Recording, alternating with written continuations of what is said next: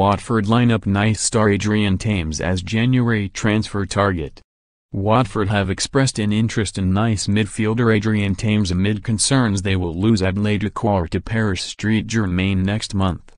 French champions PSG are understood to have opened discussions over a deal for Doucoure but are still short of Watford's £45 million valuation, with Everton among other clubs also in the hunt.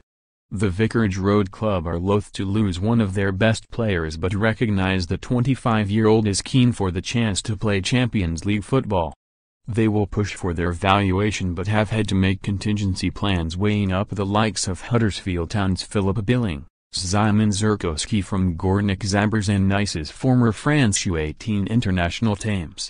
The latter could prove the best bargain, and Watford have already made inquiries for the midfielder who has been compared to former teammate Jean Michael Seri, of Fulham. Nice may be willing to sell Tameze for around £10 million.